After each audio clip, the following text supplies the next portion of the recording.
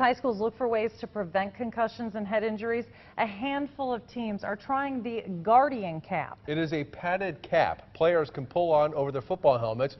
KMBC 9's Karen Kornacki talked to a few players and coaches who are using them. They're using them at Lee Summit North, Olathe North, and Kearney.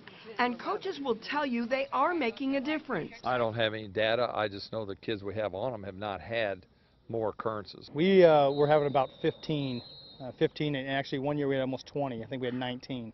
And so last year I think we had 3.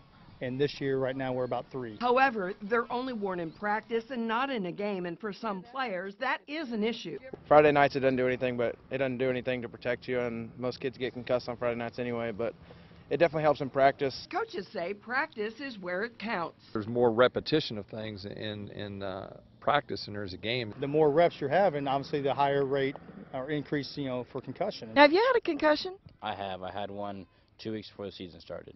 This year? Yes. And were you wearing your Guardian Cap? I was.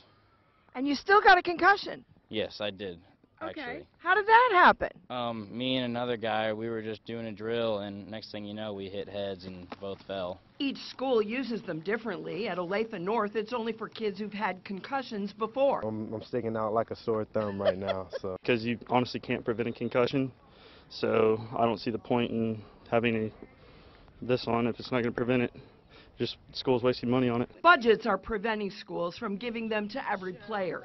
Right now, there's just not enough proof that they really are making a difference. Karen Kornacki, KMBC 9 News.